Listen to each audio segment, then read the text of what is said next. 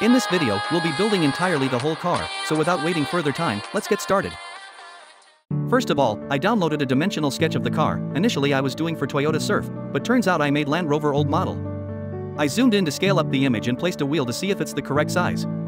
Then I did same to verify the width for the axle I'm using. I was lazy enough, so with a light hand and papers on the screen, I traced out the sketch since it was hard to get perfect scale through printing. I then cut the templates, and meanwhile also attached multiple layers of cardboard for the rear axle. Okay, so here are the sketch and final cuts on the cardboard. I then cut 2 long pieces of cardboard for the chassis and attached them to the rear axle using some wooden or bamboo sticks, you can say. For positioning the front axle, I aligned the front axle with the body template and marked the position with the pencil. Next I glued together multiple pieces of cardboard to make some spacer kind thing for the axle to help attach to the chassis. And hot glued it to the axle. I made some more adjustments to the chassis to check whether axle will move freely if not. And then glued the front axle as well.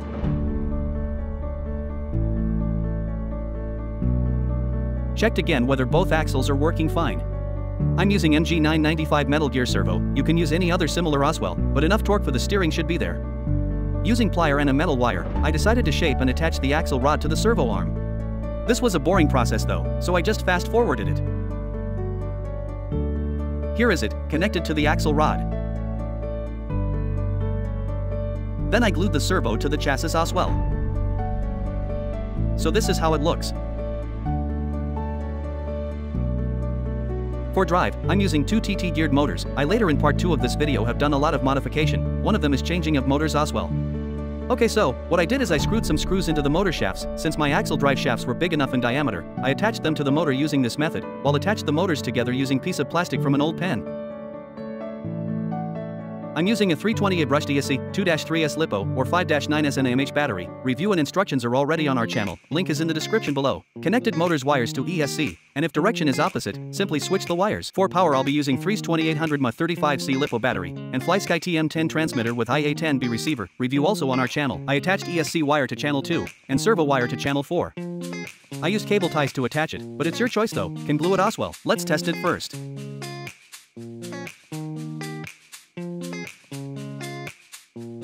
And here's how it goes, looks all good. Now comes the body assembly. First I made a mudguard kind of thing with cardboard strip which I bent, and super glued it. Same I did later for all 4 wheels. Making covers for the wheels inner side.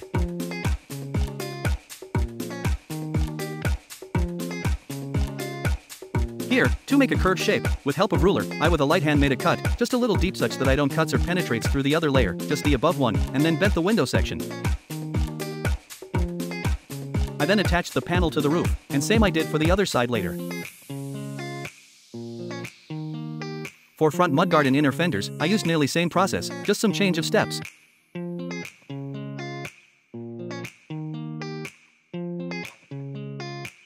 So here is how the body looks like.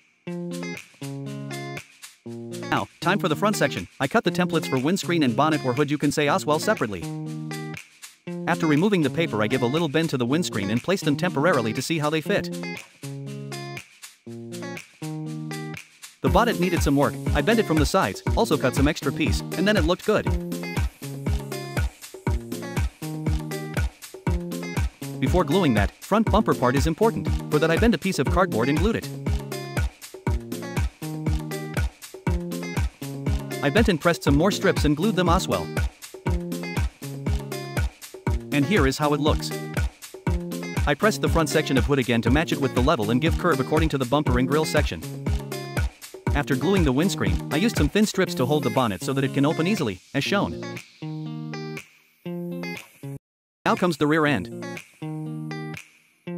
For that I cut the window, trunk, and bumper sections separately and glued them step by step, giving them curves as well as needed.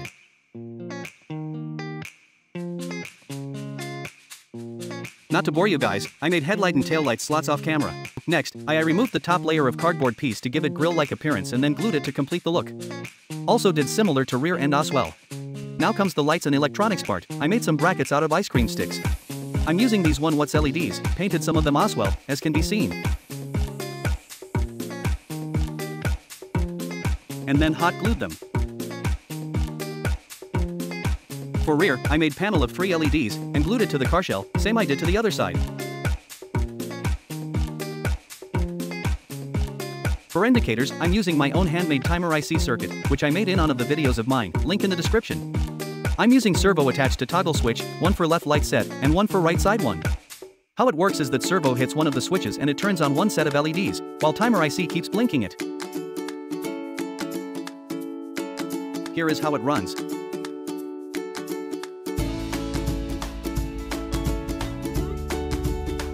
And here is how the mechanism looks like in working.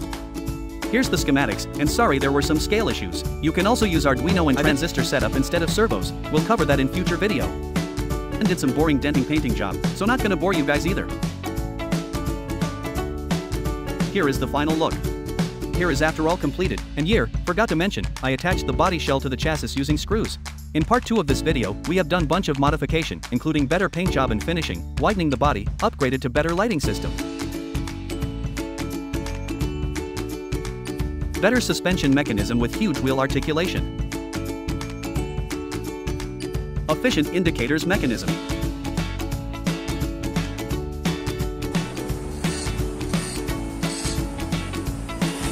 An efficient reverse lights and electronics brake and brake light system.